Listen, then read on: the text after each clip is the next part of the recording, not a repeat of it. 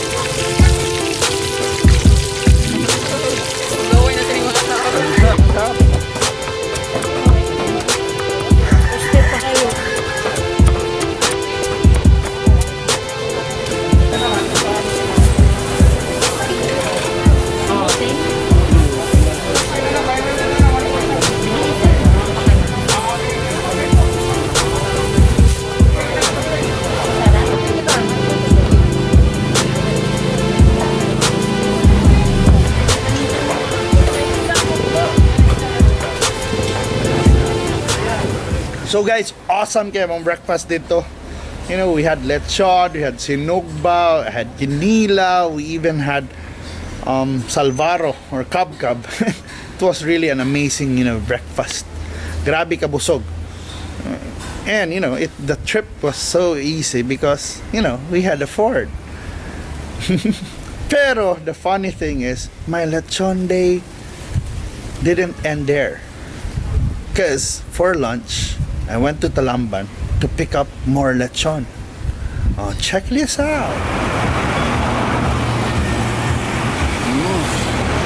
So guys, finally we're here in Talamban and we're gonna pick up lechon here at Ninyo's Lechon, just right across RCBC, but not technically just near RCBC. So na guys, we're gonna pick up, you know, lechon kahapon because this is Cebu. Aiter kayo ng tigtad-tad. So guys, nana akong lechon. Time for lunch na. And muna, lechon Sunday gini. And you know, thanks, pasalamat Diego na I arrived here with the Ford Wildtrak. Na kung lechonero sa ka, perfect yun kayo ng Ford Wildtrak kay makahatod kag mga inasal, bisag pila pakabuo. Oh, masud sa luyo. Yeah, for all lechoneros out there, you have to consider, you know, having a Ford Ranger Wildtrak kaya perfect yun kayo na siya. Na magload ang mga lechon, magload ang mga grilling, magpalit kag mga baboy. Kung okay, nindot na sakyanan, di ba? So, take note yun na. So, in a bit, maniud to sa ta. In the afternoon, I decided to buy pizza. Because, you know, I had COVID last month. And I really want to thank the nurses who took care of me. So, the nurses, the doctors, the orderlies. So, I brought pizza and, you know, sent it to the hospital. Because, you know, we have to give thanks as well. And what Sunday without a drive in my family to somewhere special. And this time, I took the Ford Ranger Wildtrak to the mountains. You know, it was challenging. You have to pass steep inclines, but you know, it was no problem with a Ford Ranger Wildtrak, guys. So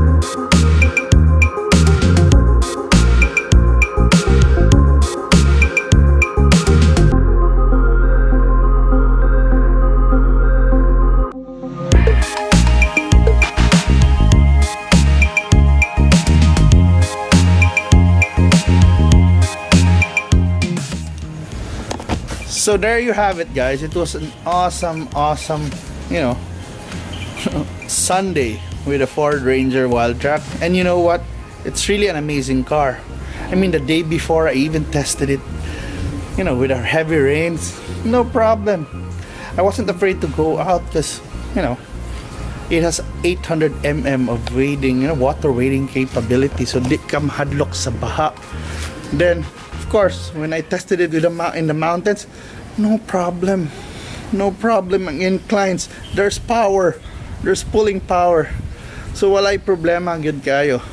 Grabe. And you know, I even took it buying, you know, water. And you know, the load capacity of having a pickup, you know, has you know, can open up to different possibilities. Grabe, diba? You can start businesses. You can, you know, you can bring, you know, water filling business, mamaligya ka gasol, or for restaurant owners, food stall owners, especially kanang sa ako mga Kalaminians dia, you know, best yung pick up when you go market, you know, you're gonna buy pila ka kilos of fish and meat. Why not use a pickup, right? Because it's just bigger load, and you put it on the back, so di pa manimahaw imong auto, di ba? Plus, kuan pag yun, if you're in a business, you have to install food stalls, you're gonna bring ovens, you're gonna bring your lechon pit. Perfect, you can pick up. Plus, if you wanna deliver your mga lechon, di ba?